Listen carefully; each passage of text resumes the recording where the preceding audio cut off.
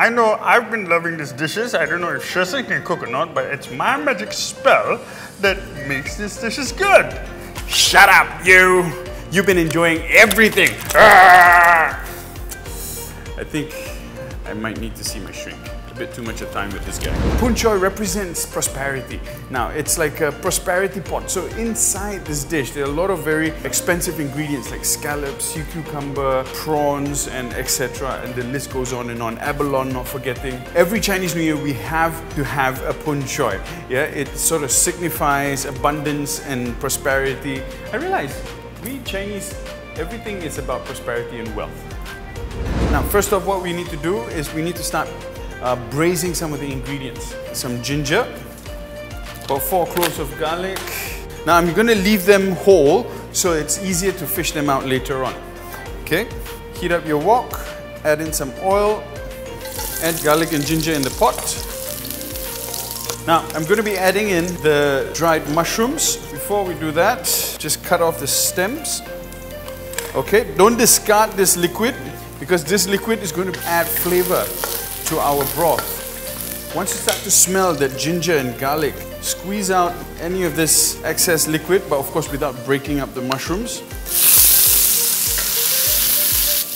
Fry them so you get that nice beautiful aroma of mushrooms. Once you start smelling mushrooms, now I'm adding in chicken stock and half of the mushroom brine. Don't go all the way in because there's a lot of sediment down there. There might be some sand. Now, we're going to let this come to a boil and then we're going to add in a few other ingredients to braise as well. While we're waiting, we're going to prepare our vegetable. Here I've got some daikon. Daikons go in. Lotus root. There we go, and in. Now I'm adding in some dried oysters that I have hydrated in some water. All the stuff that requires a bit of braising. Yeah, they need some time to get soft. Now the other stuff that I'll be putting in later on will be quick. Okay, now for some other vegetables that I will be sort of blanching. I've got here some Chinese long cabbage. Now broccoli. Yeah, cut out some nice chunky florets. Season the water with some salt. So I'm going to start fishing them out one by one, ingredient by ingredient, because they all take different times to cook. So we're going to start off by removing the daikon.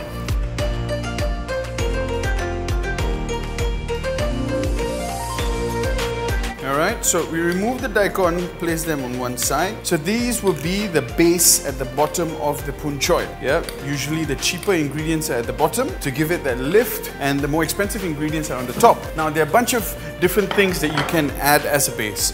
I've seen some put pumpkin, some use yam, and basically whatever that you like. These are the Chinese cabbage. Just going to halve them. They're nice and soft now, and I can roll them into beautiful rolls to be placed at the bottom. Next up, we're removing the lotus root.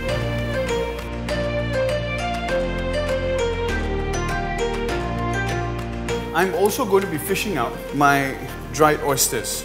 If you like them really soft, you can keep them on a little bit longer. They've been braising for a good half an hour, 40 minutes now. And these will go on top later, so you keep them at the side. Mushrooms stay in. Now I'm going in with the sea cucumber.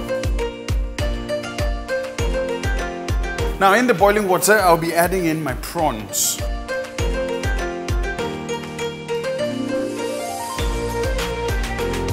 Fish your prawns out once they're ready. Now that the sea cucumber is in there, I'm going to be adding in the abalone sauce. Alright, now blanch your broccoli. Don't over blanch the broccoli. Yeah, we want the broccoli nice and vibrant in color. Now, I'm going to be removing the sea cucumber. Get that nice and tender. Next in, I'm adding in the scallops. Now I keep the scallops in the sieve, yeah, because I don't want the scallops to break apart.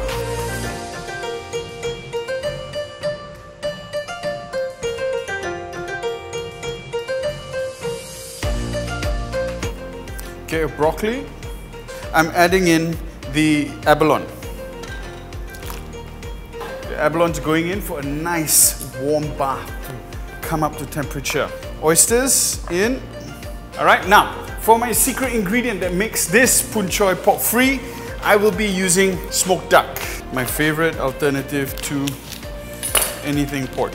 What you want to do, pat dry with the kitchen towel, and we will be searing this only on the skin side to give it that nice beautiful color that replicates like seared skin.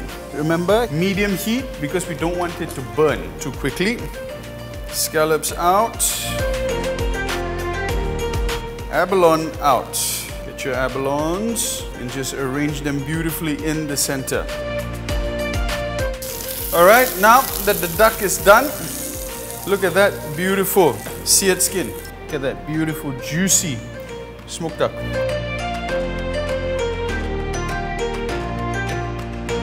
And gently place your smoked duck in. There we go. Back to this liquid. Now this liquid, we've built up so much of flavor inside. We've got braising of the daikon, the lotus root, the mushrooms, the sea cucumber, and I'm going to be adding in a bit of abalone sauce, a little bit of caramel. Now I'm using a fine sift to sift off any impurities inside this gravy. Put the clay pot on, or your serving platter or whatever it is, and we're going to be pouring this sauce over into the clay pot.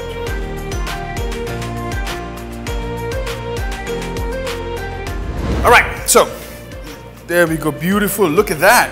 Once everything starts to boil again, we are ready to serve. Take this baby out, set that on your dining table, and tell me that your family members are not going to go, wow! Ladies and gentlemen, this is my version of Poon Choi, pork free. Enjoy.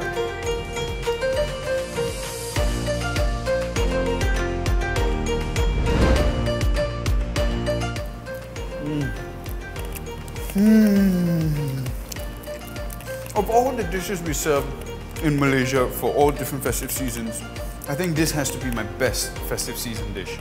Like my favorite festive season dish. Look at that beautiful flaky scallops. Thing to note, if you want to get scallops that's nice, tender, yeah, and flaky and not fibrous and dry, you have to soak the scallops. I've soaked mine for a good 4 to 5 hours and simmer them for 10 minutes or so, and they become this nice, beautiful, yeah, not dry, not fibrous, but almost succulent. Now let's go in for a giant prawn. Head off. Beautiful. Give it a quick suck. The sweetness of the prawns. Absolutely delicious. This is one of your Instagram versus reality moment. Get a bit of that gravy in.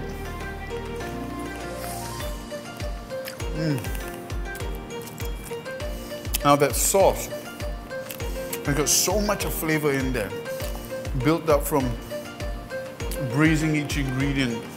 The daikons and lotus root right now have absorbed all that flavor from this final gravy, and it's going to be so delicious, so rich when you eat it. I just want to take this time to wish each and every one of you Kong Hei Fat Choi. May you prosper in health, in wealth, and everything else that your heart desire. All right, God bless, take care, I love you all. Kong Hei Fat Choi.